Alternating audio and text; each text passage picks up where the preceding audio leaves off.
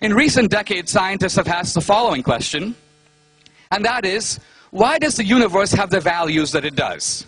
Our universe has an incredibly wide and diverse set of very precise values. You can almost think, in fact, Lee Smolin, the physicist, whom Dan cites in his book, speaks about God as sitting, in a sense, at a big desk with 100 dials. And each dial reflects one of the values or forces of the universe. There is the mass of the electron, the mass of the proton, the gravitational force, the electromagnetic force, the electroweak force, and so on and so on. And the question is this: why are those numbers set at precisely what they are? What if you were to move in and, let's say, fool with the dials a little bit, change them a little? What would happen? The scientists who asked this question came up with a very startling conclusion, and that is, if you touch the dials, if you fool with them, not to the point of 50% or 20% or even 1%.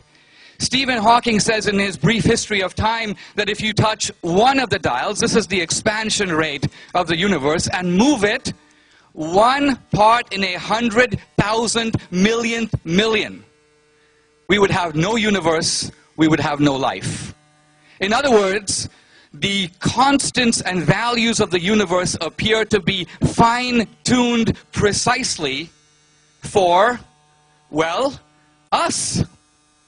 Why is the universe apparently fine-tuned for life? It would seem, Occam's razor, the logic of simplicity, would seem to say a creator designed it that way. We may not know who built the car, or we may not know who did the painting, but is it even reasonable to suggest that the universe and all its laws created themselves? Let me put it a slightly different way.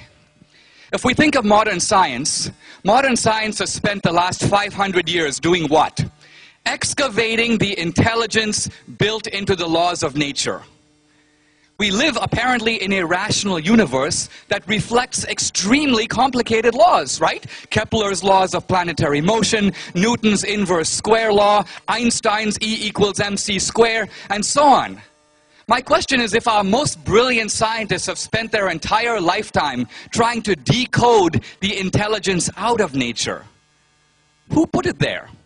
Or if not, a good question for Dan, how did it get there?